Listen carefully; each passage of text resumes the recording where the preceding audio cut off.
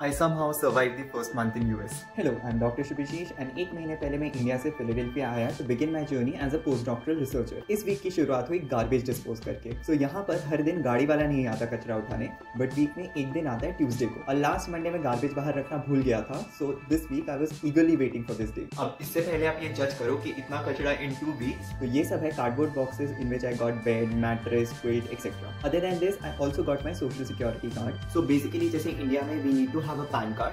वैसे ही यहाँ पर we need to have a social security card if we are working and it's like a sole identity for you क्योंकि हर एक official काम के लिए social security number लगता है. तो last Wednesday I had an appointment at the social security office and वहाँ तो शूट नहीं कर सकते थे but ये जो ऑफिस था वो एक पॉश से एरिया में था जिसे सेंटर सिटी कहते हैं. मतलब समझ लो south Bombay mix BKC. The highlight of the week was Wednesday जब यहाँ पर स्नो गिरा. अब वैसे तो मुझे विंटर्स बिल्कुल नहीं पसंद है बट ये एक दिन था जब मुझे थोड़ा अच्छा लग रहा था but I am still waiting कि जल्दी से समर्स आए and to see that be a part of this journey. और अभी तक फॉलो नहीं किया है तो क्लिक दैट फॉलो बटन.